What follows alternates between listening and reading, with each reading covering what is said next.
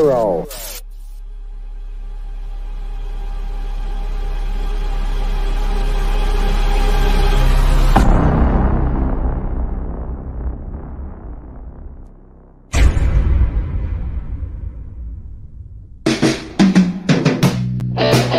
Oh, what up, Bills Mafia?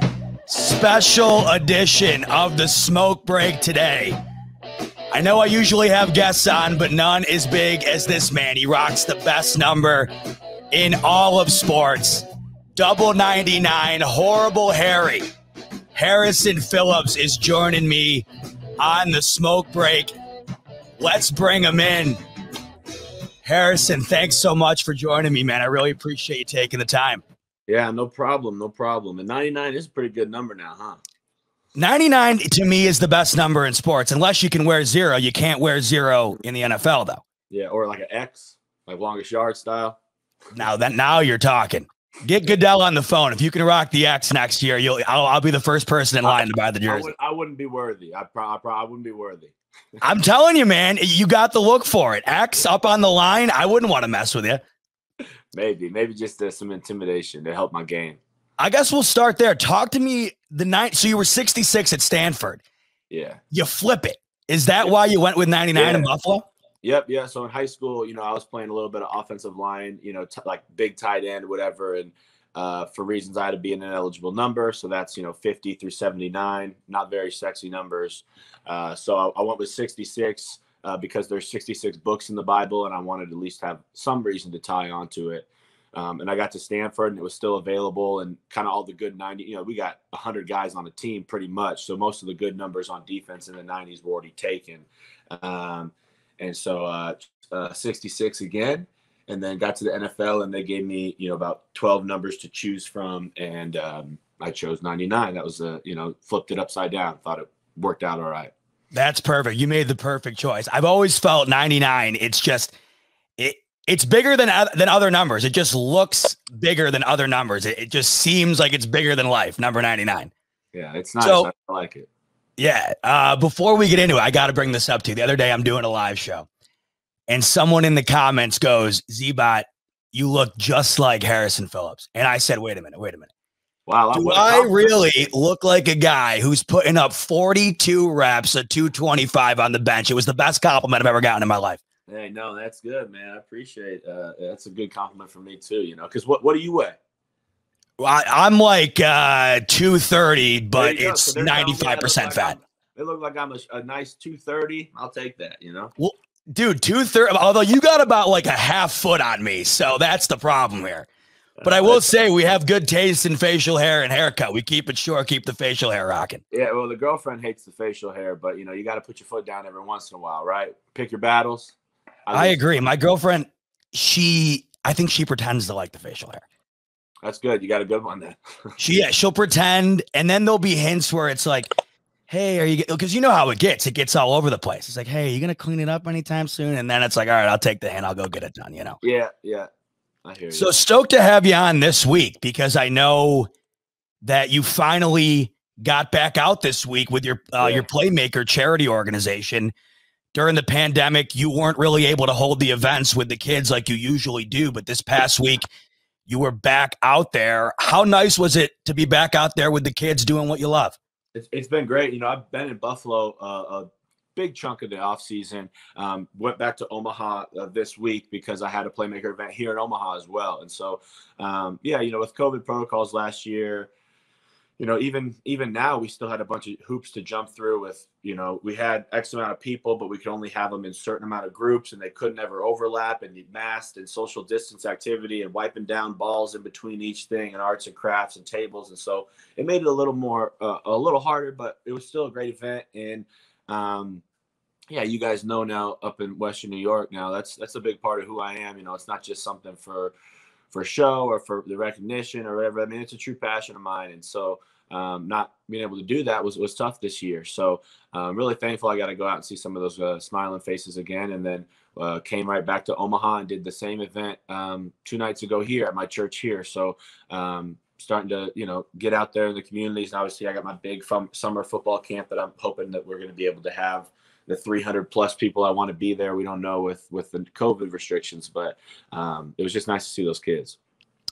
All the work doesn't go unnoticed. That is for sure. And obviously this year you were the Bills nominee for the Walter Payton Man of the Year. And I think that's one of the highest honors in all of sports, to even be mentioned towards winning that award. How much did it mean to you to represent Buffalo and the team in pursuit of such a prestigious award like that? Well, it was a huge honor. I mean, I didn't even realize how prestigious of an award or a recognition it was until I kind of received it and started seeing all the great things that come with it. You know, part of the reasons I never really anticipated that I would win that. Now I followed that and understood what that award was, but in the past, it's always kind of been someone who could steal a headline. It's always been someone who could $50,000 donation, $500,000 donation, or, you know, paid for a whole blank team to go, you know, like a big headline thing. And from what I've seen, that's oftentimes what, you know, team nominees do is a huge before school, or, you know, before the year starts, they do a big backpack drive-in with 10,000 kids getting school supplies, you know, something really, really big. And I think mine is, you know, a lot of more quality. And, you know, I do year-round activities. And so, like, I think in 2019, I was at Oshai Children's Hospital 20 times. I mean, that's almost every other week, wow. You know, throughout the whole year. And working with my kids, we had 11 events. That's almost one every month. I was doing a Playmaker event with 50 to 75 plus kids at every event. And so I think my teammates just saw that, you know, the daily active. I'm in the locker room making phone calls to Dave and Buster's to try to organize to get, you know, how much do I have to pay to get it rented out for the kids. And then the next day I'm on a Zoom with a classroom of kids with developmental differences and special needs. I think my teammates just saw me, you know, constantly doing small things all throughout the year instead of just like one big headline thing. I think they respected that. And so it meant a lot to be recognized in our locker room where we have a lot of guys who have their own foundations and do a lot of big things. But I really did appreciate that my teammates see the work that I'm doing and see how important it is to me. It clearly seems, though, like the recognition is far from what you're looking for. It's all about, you know, you wanting to give your time to these kids. What is it about you that makes you want to donate as much time as you just laid out? Because that's a lot of time that you give up to spend with these kids and make a difference in their life. It'd be really hard to pinpoint it. It's just kind of a desire and a passion that I have. I mean, I could probably trace it back to just being grateful for the village that raised me. And when I was a little kid, I would obsess and get the newspaper printouts and cut out the high school athletes, right? A kid who was all-state, or a kid that had a 2-sack game made the newspaper, and I thought he was a superstar. And that was just a small school Nebraska kid who's probably 5'10", 180 pounds, and he's a defensive tackle. I just, you know, I would do anything. I'd go to the games and try to get autographs and that whole thing. We're just little high school kids, never played in college, never went on the NFL. So I just couldn't imagine what my younger self would have done if somebody was a Division I athlete or was an NFL football player and came back and was trying to help out or trying to get involved. I think it really would have been one of the, you know, biggest days of my life, to be honest. I met Danny Woodhead one time when I was younger. And I mean, I have a picture and I had to sign some stuff. And that was like, I'll always remember the day that I met Danny Woodhead. And so, you know, if I've got a microphone in front of me or if I'm talking to a group of kids, they're going to listen a little bit better than their teacher or their other coach. And so if I can instill in them better character, better sportsmanship, the passions to give back and to try to play their part in their communities, then I feel like I can do some justice there. You know, the way you go about everything, it seems to embody the city of Buffalo. It just seems like that is what Buffalo is. They embrace so much of the community. I mean, they really do their part in every way. Bills Mafia, especially. I think out of all the things this year, I mean, you guys had an historic season, but the one thing that really stood out among everything was the donations made by Bills Mafia for Josh Allen's grandmother at Oshai Hospital, over $1 million. You donate all this time. Crazy. And you're such a charitable person yourself. How does it feel to play for a team whose fan base does similar things and raises money in that capacity. Yeah. I mean, those type of things really, like, it's hard to explain because you guys know, I mean, Buffalo, Western New York, we're not the most rich upper middle class area. You know, I mean, we have people who, you know, they're budgeting every week, but they found money to go donate for, you know, to the hospital in Josh's grandmother's honor. And so that means a lot. And everywhere I've gone in the community and all the places I've been in Western New York, you know, it's so empowering to see other people who aren't NFL football players, but they're still doing their own giving back. Right? I have hundreds and hundreds of people begging to volunteer. They don't want to get paid. They don't want a picture. They don't want an autograph. They want to work with the kids that I work with because it looks so fun, and that that's just a passion of theirs. I was so happy for Oshad because, you know, that's near and dear to my heart as well. I did a lot of work with them when that donation went through. And then the one that really got me was, how about Lamar Jackson? Unreal. Lamar Jackson got, you know, knocked out. I think they raised like $400,000 or $300,000. And I was so impressed with our fan base. And then, you know, I shouldn't even share this, but a little bit of my pride and ego said, hey guys, I got a foundation too now. I mean, I play for the Bills. You play for Baltimore. You could get some of that to mine if you want. But no, that's really cool. And it's a testament to our fan base and all of Western New York, how caring and genuine and salt of the earth people that we have in Western New York. Yeah, the one thing to me, it was we've been waiting for a season like you guys had for so long, and it just felt like as a fan base, it was the least that any of us could do. You know, give back to what you guys brought us during such an awful year. I mean, we are all in the stands week in and week out. We weren't able to do that this year, but each and every week, man, you guys were our distraction. You guys were our entertainment and the real light at the end of the tunnel. Football season this year was more special than ever.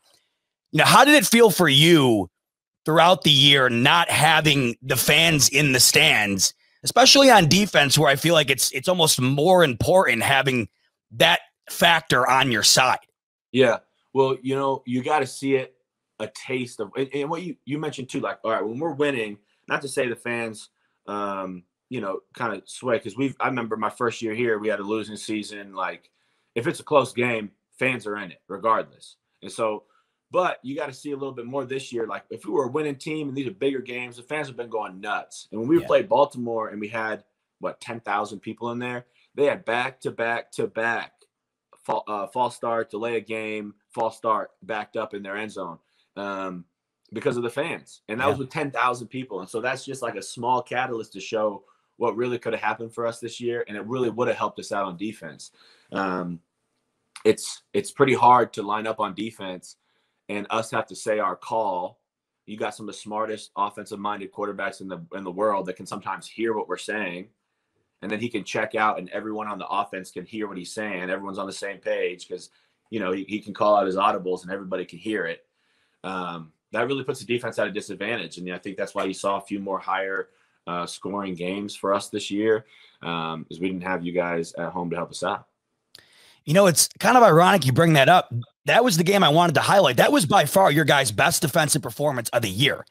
You shut down Baltimore in a way that no other team did all year. You held them to 3 points. Lamar Jackson's one of the most versatile quarterbacks in the league. You held him completely in check. Their running game was next to none in the league this year. You completely shut it down. What was it about that game plan that you guys were able to execute it the way you did? Because it just seemed like you had figured something out against the Ravens that nobody else had been able to do for the last couple of years. Yeah, you know, it's hard. And I agree with you. We had a great performance. And, you know, that was actually one of my best games of the season as well. And I don't know, things were just kind of clicking. I think we realized how close we were. I think what week before was Indy, and none of us really liked how that game went, right? We should have beat them by a more substantial amount. So all of us realized, like, you know, the year before we thought we had a real solid team and we lost that first round of the playoffs.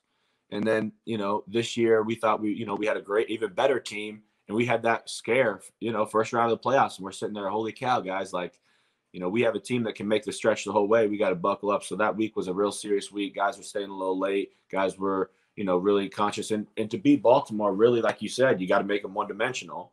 Don't let them run. Don't let them get the run game going, and it's hard for them to sit back there And, because they got those bigger body tight ends and stuff, it takes time for them to get out on their routes and things like that. So if you make them one-dimensional, it's fairly easy. And so our linebackers did a great job coming downhill early, and everybody kind of being on board, recognizing personnel groups and things like that. So that was a good one for us. It sure seemed like Leslie Frazier was ready for that game. And then, of course, the better you guys got, the more there were talks about him potentially leaving for a head coaching job. It's unbelievable what's going on in the front office, bringing everybody back, Frazier included, you being on the defensive side of the ball. How important is it for you to know going into next season, you have Frazier still there as your coach? Yeah, it's awesome. And more than anything, it just is a little stability, because let's say Frazier took another job. Is he taking any of our other guys with him? Right? Is now maybe Eric Washington a D coordinator somewhere? Now I got a new D line coach, or is Bobby Babich we got a bunch of different people that could possibly be moving around. And not to say that that's a huge disadvantage or a huge handicap, but all of my technique is the exact same this year as last year. When you get new people in, maybe you shade a little bit more this way. Maybe your step is 6 inches versus a foot. Maybe you go through your hands or your hip. Guys have different ways to coach. And because I'm still technically a young player in the league, I would have to adapt to those coaching styles. Once you're a veteran who's been to a couple Pro Bowls or done your thing, you can kind of get away with, okay, just keep being you. But as a young player myself, still developing, still haven't hit my ceiling in the league, I'd have to, change up my game a little bit to match whoever what was in the room coaching. So a little more stability then that we can get out and build upon what we did last year. We as fans were almost gearing up to get ready to say bye to Matt Milano. I mean, we really thought that he might be gone, and cornerstone of the Bills D. When we found out he was coming back, it was huge news for us as fans. He's one of the biggest parts of your unit. How did you feel when the news broke that you knew Matt was coming back? I was in the weight room at Buffalo. It was like, I don't know, 5 o'clock at night or something. It was kind of an evening, and there was nobody else in there. It might have been later than that, actually. But I was like going to switch the music on my phone, and I saw a couple alerts on my phone. And so I clicked on social media or whatever and saw that we extended him. And the first thing I did, click FaceTime. I mean, he's probably on the phone doing a bunch of stuff. I tried FaceTiming him. He didn't answer. And so I just went to a message. I clicked the video, and I'm working out. So, you got all the testosterone going and sweat. Yeah. And I just took a video like, let's go. I was, cussing up a storm. Yeah. I was hyped. I was like, get back to Buffalo. Come train with me, dog. Because Matt and I are kind of weight room guys. So we like to stay after in OTAs or stay after in lifts and get some extra core work in together, or a little gun show or whatever it may be. So I was super, super excited for him. He did it the right way. One of the most humble players, it's incredible. I'm so happy for him. And the financial stability and all that stuff that comes with his contract, and very well deserved. I'm happy for him. Without a doubt, it just seems like he is so underrated. If you're not a Bills fan, I don't know many people on the street who know Matt Milano, yet he is far and away one of the best linebackers in the league, more than deserving of staying. But he basically foregoed free agency. And you got guys like Mitch Morse taking a pay cut, Micah Hyde coming out and vocalizing how much it means to play in Buffalo. I preach this on my show time and time again, because it's one thing to be a fan. It's another thing to be a fan of this team. It just feels different than anything else in all of sports. And it doesn't only feel like that from the fan base. It just seems to completely pour out of you guys as the team itself. Do you guys feel that every day when you walk in? Do you feel that your culture is just a tier above everybody else's? You mean in the building or in Western New York? Just the building, the culture that surrounds the city itself. Does it just feel different than anything else you see around the league? Does it just feel as though your culture is something that is just unarguably one of the best in sports? Yeah, well, I'd say in our building, definitely. And I haven't been anywhere else. Hopefully I don't ever go anywhere else. Right. But from what I've heard from other guys, like an old salty vet might say we are a little more like coaches and administration, more hands-on. But because our team was so young when Coach got here and we're had a lot of young players and stuff, almost like a college feel where they're in with us all the time, heavy coaching, very serious, kind of, a military type style thing, because you bring in people who care. You don't bring in people with big egos and big personalities that they're here to work and they want to be the best. And so we have a lot of guys that, you know, we come to work, we work, you know, it's not a lot of fun time. It's not a lot of play time. We're not going to the movies every other weekend, training camp. We're not getting off the field early, an hour early because we had a good practice. No, if we got 2 hours on the practice field, we're there for 2 hours, 120 minutes to the dot. And if we, you know, if we're have a workout, whatever, if we're in the building for 4 hours, we're going to be that whole 4 hours. We're not getting cut out early. We're not doing that stuff. But the guys enjoy that. They want to be known. You know, we want to work, be the hardest working team in the league. And then from a culture wise outside of it, you know, I've heard some other players say that like Green Bay is, I guess, something that they kind of compare to it. You know, where you just kind of like got a smaller town and that's like their thing.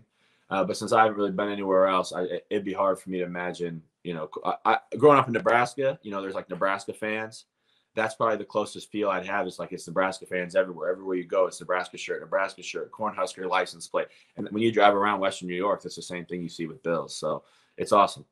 When I meant compared to everybody else, it wasn't that you had been somewhere else. It was just that I don't see any other players on any other team orchestrating their own life around their organization like you guys do. Like just the other day, bringing Isaiah McKenzie back, which I'm super stoked about. He said he'd play for candy bars if that's what Brandon Beane offered him. You just don't see that. That's kind of what I'm getting at here. If I were Beane, I think I'd restructure the contract then. Oh, is that right? Yeah, tell him, hey, you want candy bars? We'll give you candy bars. Save some money. Listen, Isaiah, we got a king-size Hershey's and a 10-piece of Reese's Cups. We'd love to have you back next season. Yeah. What do you think you'd say? Sign me up. Where do I sign? No, yeah. But it just seems interesting, and I agree with it 100%. And, you know, it's a interesting line you have to walk because, you know, let's say you're super adamant and vocal about it. And, you know, maybe they try to get hometown discounts on guys. Maybe they don't. Maybe, you know, I think I've even heard some players, not only with us, but a couple other places taking like pay cuts or a lesser amount to stay with that team. Yeah. And that just goes to show if people talk about how much they love Buffalo, it's our team, you know, the individuals in your own room, you know, our coaches. A lot of people have fantastic, great relationship with the coaches. And then you guys, you know, our fans, it makes it really, really hard to imagine yourself somewhere else. Let's go back to that Baltimore game because the play of the year, I mean, one of the biggest plays in franchise history, Taron Johnson's pick six. And I love the video of it because correct me if I'm wrong, but you were on the sideline for the play. When it started. Yeah. So yes, that's what I was just going to say. The end of the clip, when the whole team's making their way to the video board, you're leading the back of it with your hands all the way up in the air. Yeah. Walk me through just that whole moment. I'm sure you probably blacked out for half of it, but I ran around my house like a chicken with my head cut off. I can't imagine what it was like for you guys on the sideline. So relive it with me. What was it like? Well, yeah, I mean, I obviously crucial part of the game down in our red zone. If they score, now it's a little bit of a different game. Now there's, you know, that type of thing. Cause you know, that's a 14-point swing what Taron did. And then when Taron got the interception, super pumped because Taron also is kind of on in the way I see things, kind of like a Matt Milano, kind of working behind the scenes, humble, quiet, just doing his thing. And I respect that about guys. So he got the interception. I was sitting on the bench, you know, kind of looking through the plays next to my position coach, trying to get through some plays to see if I was going to go back in the red zone. He got the pick. I remember through the tablet. That was the first thing. And then as he's running, I mean, I'm glad I wasn't mic'd up because no one should hear me swear that much for Buffalo's Man of the Year. It probably didn't sound like Buffalo's Man of the Year. And as he was taking off, run down the sideline, everyone's going nuts. I start taking off, sprinting. And then somewhere, you know, maybe 10, 15 yards of like a full sprint, I realized, holy cow, after we score, we got to go back on defense. I'm going to be up. So I kind of slowed down a little bit. Guys started running past me. I just kind of put the hands up and ran down there and celebrated with them. And then ran to the sideline and got my win because I knew we were about to go back out and they were going to rotate us, so I'd be back in the game. But yeah, that was a huge statement. Really excited that Taron was able to do that. And yeah, I think if you go show the top 10 plays in Bills history, that one's going to be on there forever. And I think one of the cooler parts about it, and I'm sure this was awesome for you guys, play of the year, and it was one of two games in which there were fans in Bill Stadium. Yeah. How cool was it to have that as a part of it? Yeah. That you get, so all the juice from the fans flowing in, and even though there was 10,000, it definitely sounded a lot louder than that when he was taking that thing back. Let's talk about you personally for a second. So you've been through a lot. I mean, you had the ACL tear in college, then you had to get surgery on both knees. Season 4 you cut short in 2019, but last year you were back. You had full availability in 2020. What did it mean for you to just be back at full availability, full and healthy for a full season? You missed out on the playoff game the year prior, but you came back with a full slate. What did it mean to be a full part of this team? Well, definitely. I mean, way better than being hurt, obviously. But this year was difficult for many reasons. And, you're back, but not necessarily myself. And so it's super frustrating to go out there and be playing and wanting to be good and trying, but your body not be 100%. And, I know I'm not old, but you're older. So it was a little different than my first time around. And then having surgery on both knees, makes a 9-month rehab a little bit longer because you're rehabbing both legs. And so, it was hard, and I didn't have any time off. And so, had surgery in the middle of the season or whatever, and then rehab. Christmas came, rehab, January, Super Bowl, rehab in Buffalo, year round, March, April, building shut down, went home for a little bit, came back as soon as they let me come back, rehab in summer, no vacations, no 4th of July parties, rehabbing, grinding, go straight to training camp. We came back early for training camp. So all the training camp stuff, then we went right into the season. And so midway, the first couple of weeks, I had just been almost burned out. I'd gone like a full year without an off season because I was rehabbing and had that mentality. So the coaches, they gave me some time off there, a couple of weeks in the middle of the season, and got my health a little bit better. And then when I came back in, I played against the Patriots, played real well, had another week off, and then the bye week. And then when we came back, those last like 7 or 8 games of the season, I thought I was playing a lot closer to my true self. Even though it's hard in offense for some reason, we just haven't had the crazy stats at a defensive lineman. We aren't getting a lot of 10 sack guys or 60 tackle guys just because, the way our linebackers play and kind of how our defense is set up. Mm-hmm. So even though it wasn't necessarily statistically, just being in close and stuff, helping split double teams and seeing guys come downhill right off of my tail, knowing that like, oh, that's a big factor for me. Getting close to the quarterback, hits, hurries, stuff like that. And then, down the stretch, I think I saw something that was like, in the last 5 games of the year or something, I had like 20 tackles or some a pretty solid stat that was like, down the stretch, as I kind of became more healthy and felt more comfortable in my body, I started playing that football that feels a little bit more like myself. And so the Baltimore game was probably one of my best games against the run. And then, obviously the Chiefs game, I don't even like talking about it, but I rushed pretty well for me. I was beating my guy at least. And obviously Mahomes is a magician back there, getting the ball out before you can get there. But, I got a couple hits on him, a couple hurries. And so it was good to kind of put those 2 last games on film at the end of the season to build my confidence for the offseason and what next year can look like. How are you feeling now?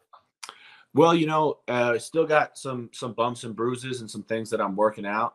Part of my own, sometimes I'm my own worst enemy because I trained really, really hard doing 2-a-days and things like that. So I got a good plan with the team up in Buffalo when I was there.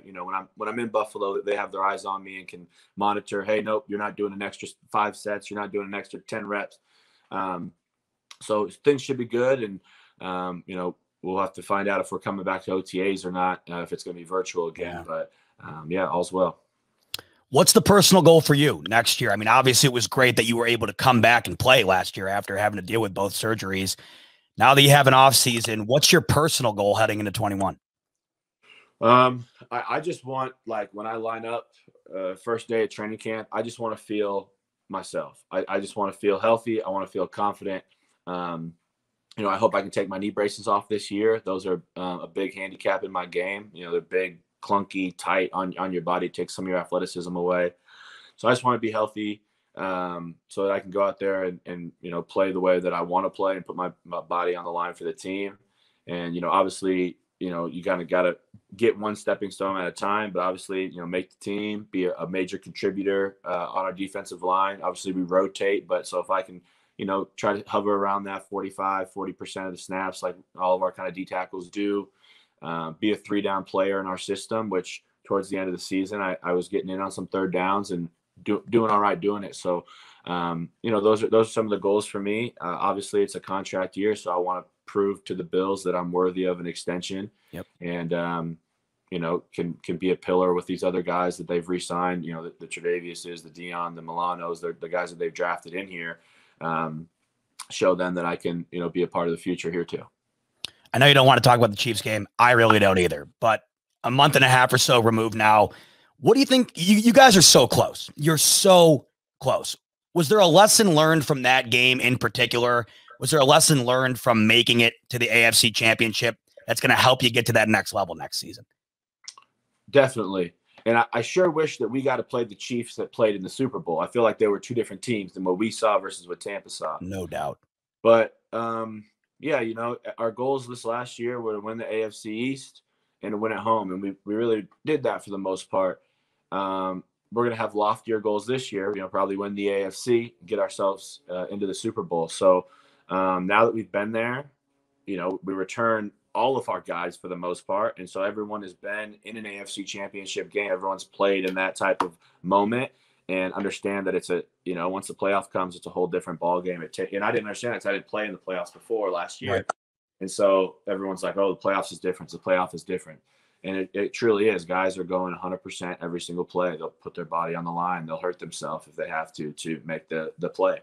So now we have guys, younger guys, rookies, and myself, other players who've now played in those big time games and know what it takes. And we'll make the adjustments that we needed, player wise, as well as coaching.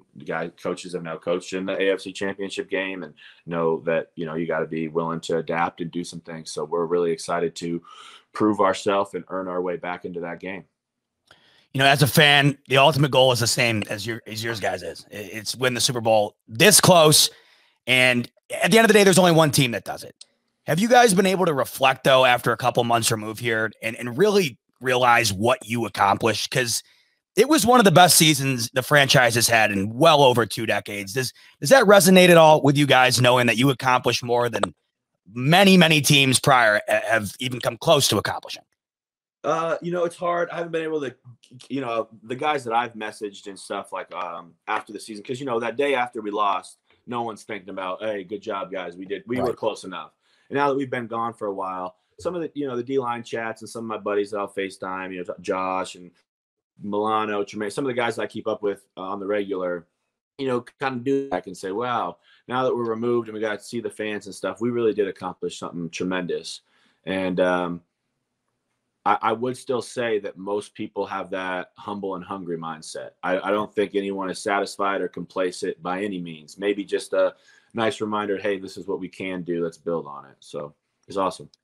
Well, man, we are really pumped to get back into the stands and watch it. We're hitting the half-hour mark. I know you got to run. Yeah. Wanted to thank you so much for hopping on and taking the time. Before I let you go, though, I ask everybody, where's the wing spot for you in Buffalo? You got to get some wings where you're going. But I don't even got to answer that, right? Well, let's hear it. You know what I'm going to say. Give it to me. It's barbells. Come on now. It's barbell, 100%. You want it? It's the blue cheese at barbell. What is it about that blue cheese? Don't know, but you gave me some Cajun honey butter barbecue. Ooh. Wait a minute. What do we got? What is this? Cajun honey butter barbecue. It's the best. Best you just did something, man. Now I'm gonna have to. What made you go with those? I've never even heard of them. I think Kyle Williams, maybe when I first got here, like, hey, what's the wing spot? He told me this spot, said order Cajun honey butter barbecue or just honey butter barbecue. So I think I got probably 20 of each. Now, I don't know. Like, I got a significant amount of each, and that Cajun honey butter barbecue seemed to be the favorite. So, in a year that we're allowed to hang out, we're doing like D-line dinners at Jerry Hughes' house or whatever. We get hundreds of Cajun honey butter barbecue wings, get the blue cheese going, and guys are pretty happy. I was going to ask you that, but I figured it was a dumb question because there was no way in my mind that I didn't think you guys all got together and just hammered wings every now and then. There was no way I thought you would. You didn't do it. Obviously, we weren't allowed to this year, right? But in a COVID-free year, literally every Monday night I'm at Josh's for Monday night game, and every Thursday night I'm at Jerry's for Thursday night game, like every week. And hammering wings or pizza or something good. So love it. Well, I'm gonna go hop in the car, grab some of those wings. I'm gonna let you roll. Harrison, really appreciate the time, man. Keep up all the awesome work in the off season, and we can't wait to get in the stands and watch you in 21. Yeah, no problem. Thanks, guys. All right, talk soon, man. Take care. Bye-bye. Harrison Phillips, man. What a guy. I mean, you want to talk about somebody who embodies who the Buffalo Bills are, who Buffalo is. The Walter Payton Man of the Year Award is a prestigious honor. To even be considered for it is remarkable. And that guy, I mean, you heard him in the beginning of the interview. The amount of time he gives to these kids is remarkable. You know, we often think that these athletes are, you know, larger than life and they're not human. He brings it down to a human level and realizes the impact he can have on the community, on kids, and he takes full advantage. It's an incredible thing to see. It's an awesome, awesome dude. Harrison Phillips, he's been through a lot, multiple injuries, back to a full availability last season. And I always root for a guy like that, man. Harrison Phillips, stand up, dude. This was a lot of fun, everybody. I really appreciate you tuning into the Smoke Break. Buffalo Fanatics keeps churning out these player interviews. I hope you guys are enjoying them. During the offseason here, just when you think there's no football content rolling through, we're bringing the players right to you. We're having a blast talking to them, and we hope you're enjoying what they're bringing to the table. It's so great to hear some of these things. Like, I had no idea that he wore 66 in college because of the amount of Bible verses in the Bible. Who the hell knew that there was honey Cajun butter wings? Maybe everybody knows. I don't. They sound absolutely phenomenal. I mean, now it's all I can think about is like honey Cajun barbecue wing or whatever the hell he said. Usually, I'm just a standard buffalo wing guy. Like, I'm just tried and true hot wing, 5 things of blue cheese, just hammering them. I never tend to go with the funky stuff. But every time I hear about one or two of them, there's always somebody who's loyal to it, and they always say how great it is. I'm taking his word for it. No doubt about it. The D-line boys, there's no way they don't know there's no way that they don't know what they're talking about. Like, they know wings. And if Kyle Williams is recommending them, that's a high regard, I would assume. Kyle Williams was in Buffalo for 100 years. I guarantee you he knows what wings are good and what wings aren't. All right, we'll wrap it up. Headed towards the 40-minute mark. Interview with Harrison Phillips. Awesome on the field, even more awesome in person. Great guy, gives a ton of time to charity, and it was a real honor to sit down and have a chat with him.